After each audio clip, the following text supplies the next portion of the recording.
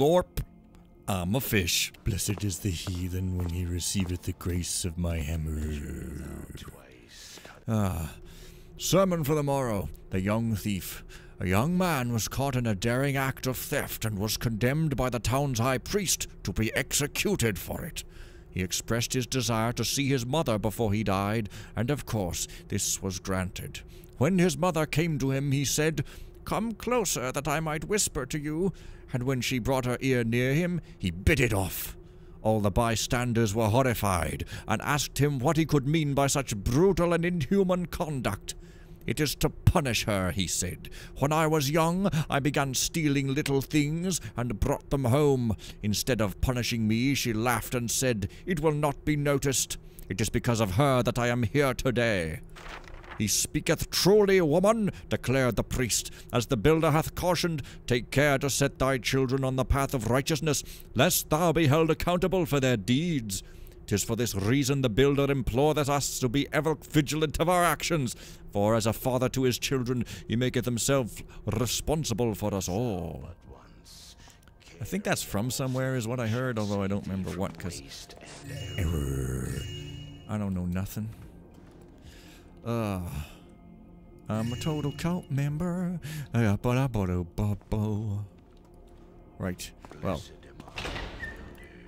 good for you. Anyways, it's quite enough of that room. There's an old man. Okay. What was that I heard? You guys, you just walk. You just walk everywhere. It is unacceptable. Although, I'm kind of curious where he would go. Where he would go? Oh, "By the builder's right foot, 'tis cold. Blast this winter. I fear I shall never be warm again. It snows, and the sun doth rarely break through this cursed overcast. These old bones weren't meant for such weather, and nary a fireplace to be found outside the kitchen. Should the builder's house be such a frigid tomb, there be times I wish I was still a novice, that I might have kitchen duty. If only I had quarters in the basement. At least there the earth provideth some insulation, and the generators giveth off a measure of warmth. I must talk to Thaddeus. The builder knoweth he never need suffer the cold, snug as he is in his own cozy quarters across the square." Maybe not suffer the cold, but suffer a cold. Perhaps indeed. Well, that's it for that. I suppose I could go and look at the kitchen and see if there's any food, because it's the family food. Because back when I was a kid and learning language at all, I was in French immersion, and so a lot of times I would learn a French-style pronunciation before the English one. So, you know, I'd see the words family feud or something, or just feud. and I would pronounce it food. They're having a food, because in French it would be like le food or something. But I don't know. And then there was that one time I thought the English had accents on the letters, but it doesn't. Oh, Jeff. Oi. Anyway, yeah. Okay, joking time is over. Time of the orc has come. Oh boy. I remember back when L'Autre Le Retour de Roi was my favorite thing ever. I can see it with my waking eyes, was my favorite scene. See you there. Coins, come on! Jeez. Stealing, gambling. Crime, time, yo, I get mine. Okay, I guess I've been in here. I've been up there. That's where you climb up the basement. Oh, naughty time today. The upside down hammer lets you know that sex is afoot. To Brother Harmon, procurer, Dayport Chapel. Greetings, brother! I'm gladdened to know that thou hast received thy shipment of Fera brew. It was most pleased, and I was most pleased by your praise for our brew in your recent missive. Verily, it doth ever be good to receive honest opinion of our efforts, and I am heartened to learn that thee and thy brethren do enjoy the beer. To answer your query, I believe its freshness be due to the quality of the water we use in its manufacture. We are most fortunate to be situated upon the very cisterns into which the city rainwater is collected. That water is a gift from the builder himself, and I can only attribute its quality to his blessings. May the builder guide thy steps, brother, and may you ever quench thy thirst with our brew, Brother Bosk, Brewmaster, Monastery of Saint Fiera. I don't remember if there was a betterer explanation for it in a Drimian Codex or what. Oh. But that guy's clearly not going to tell them the way they make it, is he? It's the joke. Yourself. Builder. Oh, lay with me tonight down. Or anti-gravity on the ceiling. It doesn't make much difference to me. I'm easy. In the way that you think, I mean easy. Hey guys, this was a room. The heck? Oh! It's the Scribarium. Awesome. Very keeperish. But the only Scribarium I've ever seen is in a keeperish place. So I judgeth all my foes by their first places that they have been foe-like. Ah. Yeah.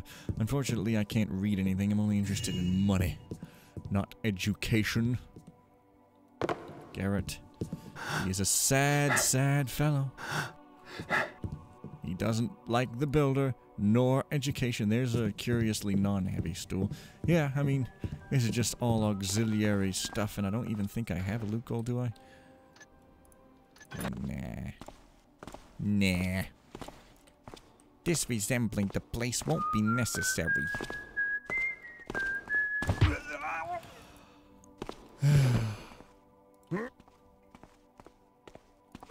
Because, you know, we're gonna blow up the wall. You're gonna blow up the wall. Oh, hey, wait a minute. Did I read these good old scriptures? Prayer to the Master Builder. Oh, Master Builder, guide our steps. Keep them ever on the path of righteousness.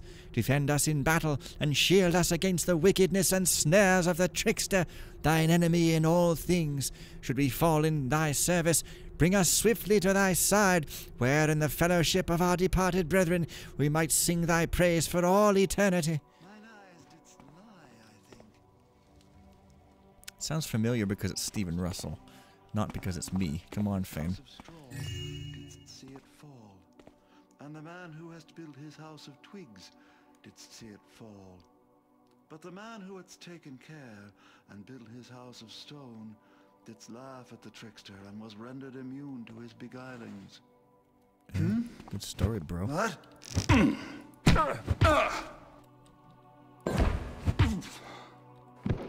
Thank you.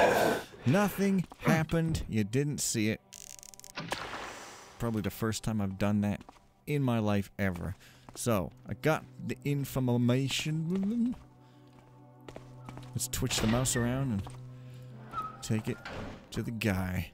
Okay, I'm going Fairbanks Manor. That's where I'm going. Fairbanks Manor. Yeah. Yeah. Okay. Not Grand Central Station at the moment. Oh boy.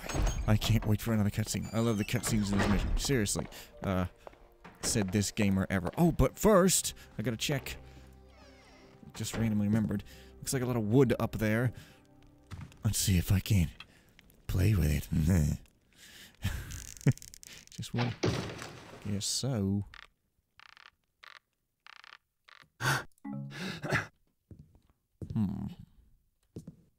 Oh. I see you there. Oh, yeah. Awesome. Maybe I'll just leave this up there, but... then again, maybe not. Yeah. Whatever, I'll take that. Okay. Rob the book. Go to the dungeon. The love dungeon. Right, well, I think I've worn that sort of styling out, so... It's just a cave. It's just a cave. It's a family-friendly old cave that ain't gonna scare nobody. Yeah. Innuendo is scary. It's frightful because you're not allowed to discuss it till you're 50. I'm only 31, so I'm just breaking the law all over the place here. What your deal?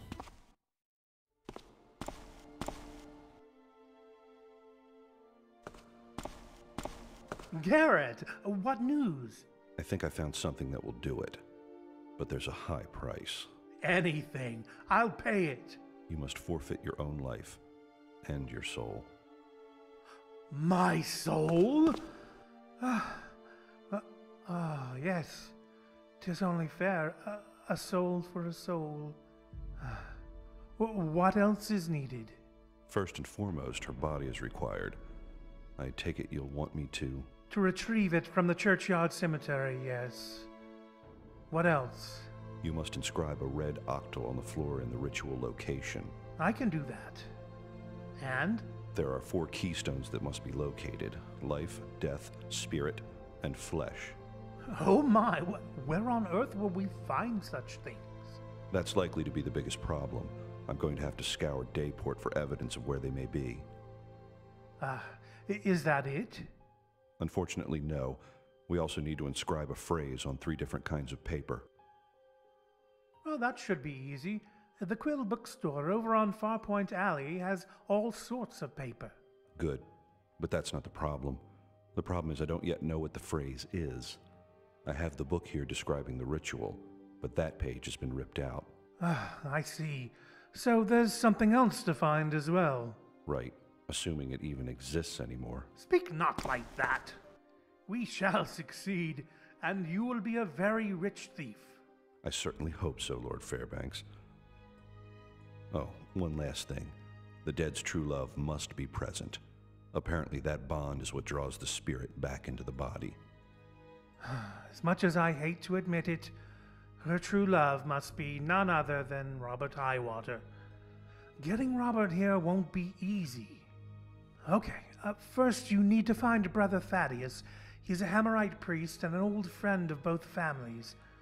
According to Julia's diary, Thaddeus was going to marry them in the near future. Here's the key to his apartment. Thank goodness I have a copy. Tell him what we're trying to do and instruct him to go seek out Robert and somehow convince him to come here and participate in the ritual. Okay. Thaddeus may even have information on the missing page or the keystones. Then I should head for the cemetery. Take care with my little flower, Garrett. I'll begin preparing the octacle. Right. So now the awesome, super check off the list fetch quest begins. I love this stuff. Seriously, I love these questy quest things. Okay, so first to Thaddeus. Is that it then, is it? Right. Okay, so to Thaddeus. I'm really starting to come into this mission. I'm much more interesting than any of these other guys, of course. Yes, I am. There's no need to pretend that you don't not do think so. but okay.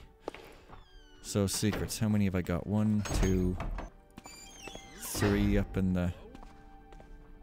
Who the heck was that? Who the heck saw me? That guy. Also, it's funny because there's supposed to be a back window from the inventor's place, which I guess would theoretically be somewhere around here, but I guess we don't see it. Be funny if we saw a broken window. Be real funny. That's what I'm saying. Oh, you're the place stander. Darn ya. Smile, darn ya, smile. I just found out. Them's are the lyrics. Unfortunately, the smile word, and especially as regards song, has become rather a source of discomfort for me. Since, you know, the smile song was so catchy and I started singing it one time. In the presence of someone who was probably very smart and mature. Rated M for mature. No, she wasn't rated M for mature, but, well, whatever. You. But, you know, I'm always just worried about everything, you know? Like, I worry about somebody was gonna laugh at me for eating breakfast, okay? So, Don't nobody worry about that. Oh my god. See, for real. Just rats again. God. Breakfast. Oatmeal. Are you crazy? That was a quote. A really old quote from 1923. Sadly, not very well known. Not as well known as Go Ahead Make My Day, which is a quote from Phantom of the Opera. Go away! God. I think you want some gameplay up in here. Right! So, as I was frickin' saying, Thaddeus is up in here. I don't remember if there's lantern guys here this time or what, but I don't seem to have encountered any thus far. Oh well, let's check it out.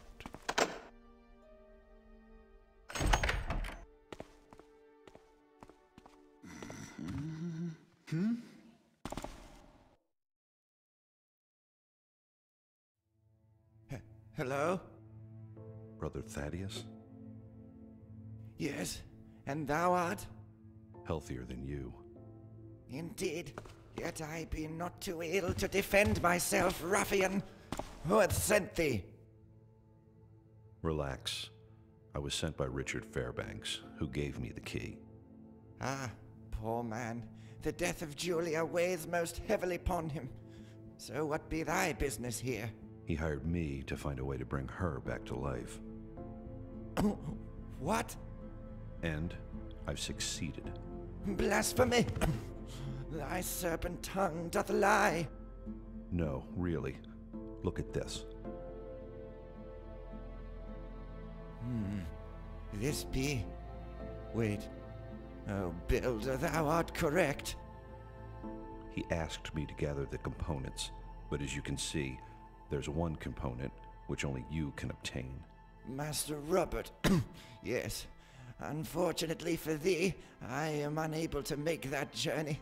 This cursed illness hath sapped all mine energy. You, Mr. Garrett. You, Mr. Garrett, shall have to go in my stead. Give him this. 'Twill help allay his suspicions, along with the book. As further corroboration, thou shouldst take my rosary. 'Tis upstairs in the bedroom. I'll get it. Are there any texts here which might shed some light on the location of the keystones? Perhaps thou canst look. I am weary and need sleep. Okay, I'll have a look around. Rest and get better, brother. Good luck to thee, Garrett. Alright. Sit your face down, man. Guess somebody figured a way to make AI sit down. Hey, you're nothing but an AI. So, okay, so. He's too ill to go, but search the place for information. Turn to the high water, take the rosary. Right. That was probably a bit more consistent. Still not perfect, but fun. Fun fact, I wasn't putting on that voice there. I actually had a cold when I recorded this, because I was kind of dreading that part. Because I'm like, oh my god, what have I got myself into? I don't even know how to act normally, let alone act sick. What am I going to do? And I was just putting that part off. And then one day I woke up with a cold and I was like, well, I guess I can't record. But then I thought, hey, wait a minute. There's a part where I'm supposed to be sick. What if I just voice it right frickin' now? Just as I am. And I did. And I don't know. I think it sounds pretty convincing, because it is convincing. Yeah. So that's the actor's commentary on that. And now...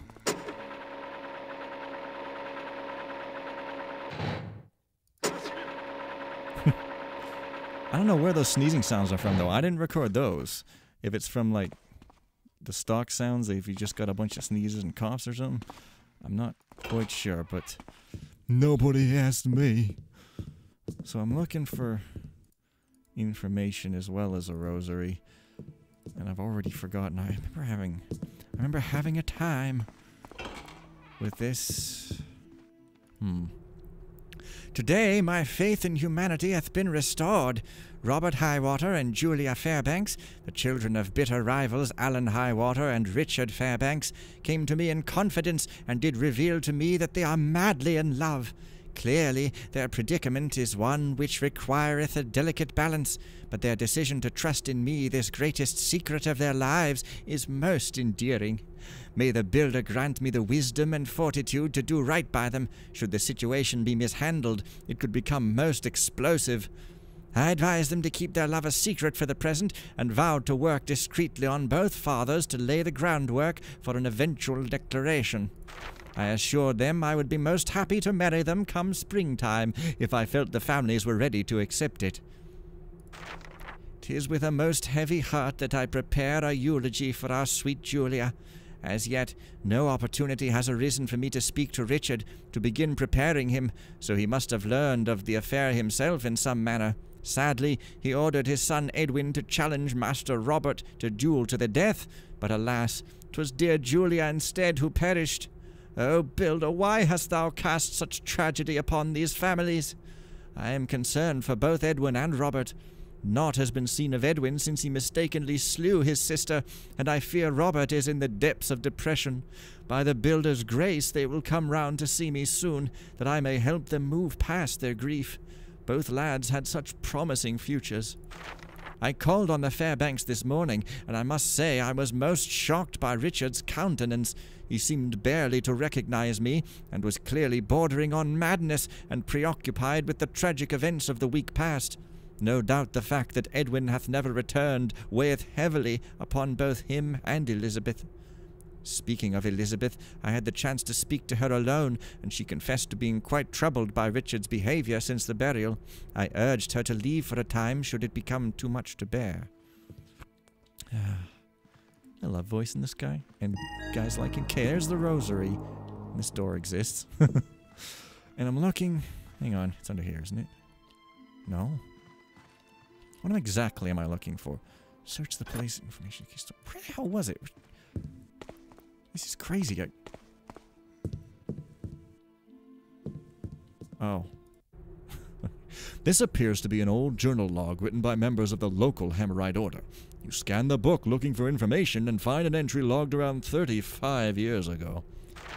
While most elemental talismans or keystones are attuned to the elemental forces of earth, air, fire, and water, some sets known to exist are instead attuned to the twin spiritual dichotomies of life and death, and flesh and spirit. 'Twas but a fortnight ago that such a set arrived here at the chapel, in fact, and we were charged with the care of the spirit keystone, which Brother Maynard did secure in the restricted library with all due haste. I would have preferred to keep the death keystone, but 'twas not left to me. The eventual destinations of the other 3 keystones are unknown, but all their protectors were instructed to keep them in the vicinity of Dayport. I suspect our old friends the Keepers may have at least one of them, but the locations of the others remaineth a mystery to us. Brother Mathian. Brother Mathian. He's a random brother of no import whatsoever. Okay, so that's the information. We gotta find the keystones in town. And actually, I guess we're done. Wait a minute now. Oh, right, I'm returning to the Highwater Estate to get Robert. That's right, I thought I remembered somebody else getting Robert. Whatever, man. Ugh. Yeah. And another fond farewell to Coughmeister Sleepmeister Jones here. I'm sure he'll get better, no problem. It's only a darn cold. You don't need a vaccination for that, you frickin' wimp. When I was a kid, we just got the flu and then got over the flu. Jeez. We only shot ourselves if it was something that was gonna kill us. Yeah. Right, the North Gate. Ooh. You know what, though? Actually, I forgot something. So something is around here. But I can't quite remember where. Oh. There it is. So I guess I just rope. Ah, there it is. So I guess I just go ahead and rope. Yeah. Peter, make sure not to peter out on me. Well, that's one secret. Now I want to say I think I've gotten them all. Okay, that's 1, 2. Okay, that's one secret there. The second is in the library in the Fairbanks Manor. The third is that peephole thing. The fourth is something. No, man. I'll just have to see. I'll see, and if I've missed any, I'll go right the heck back in there, god darn it.